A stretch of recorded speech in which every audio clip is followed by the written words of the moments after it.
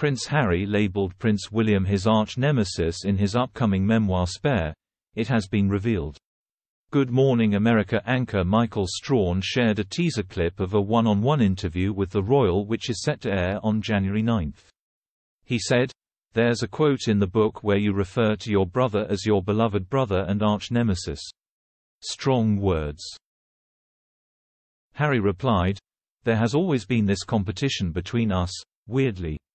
I think it plays into the air, Spare." The royal added, "Ultimately, what this all comes down to is, I don't think that we can ever have peace with my family unless the truth is out there." Having read the memoir, Strahan goes on to reveal what Harry discusses in the book. He said, "This book is a lot more than just his relationship with his brother, he covers so much. He talks about deep grief, his time in the military and the most important role, being a husband and a father. He also talks about his grievances with the press, but it's also a story and a conversation with him about healing. When you read the book, you realize it's been one heck of a life and to see where he is right now."